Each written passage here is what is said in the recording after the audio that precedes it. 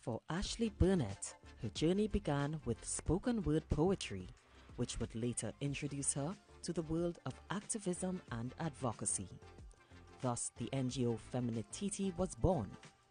Although this 24-year-old activist has dedicated the last 8 years to gender equity and the advancement of sexual and reproductive health, she says FeminiTT was formed 2 years ago but is already making quite an impact. Feminit came out of a need for wanting there to be education, for people to understand what gender justice was and to really understand the issues that we're facing. Ashley describes some of the issues that the NGO has tackled since its inception. So we work in the field of two main areas. One is in ending gender-based violence, and that is where we do most of our collaborative work. And so we work in that field, and then we work in the field of advancing sexual and reproductive health and rights, specifically looking at period poverty. And so we would have launched the Safe Cycle project back in 2020. According to Ashley, the Safe Cycle project is one of the many accomplishments of FeminiTT to date. We would have distributed 120 period kits, and each of those period kits gave a 3-month supply to have period products.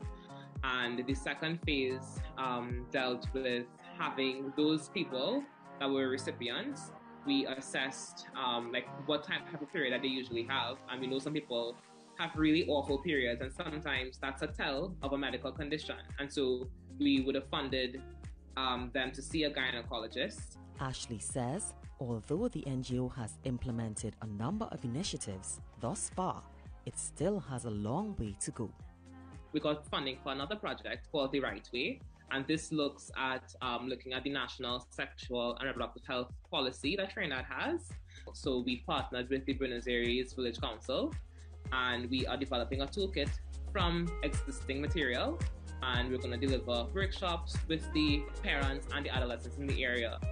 Ashley admits that the major challenges faced by the organization is funding and support from the state. She says there is often a misconception that feminism is geared only towards women, and through FeminiTT, she intends to raise awareness and encourage inclusivity for both men and women, while advocating for gender justice and creating a safe space for persons from all walks of life.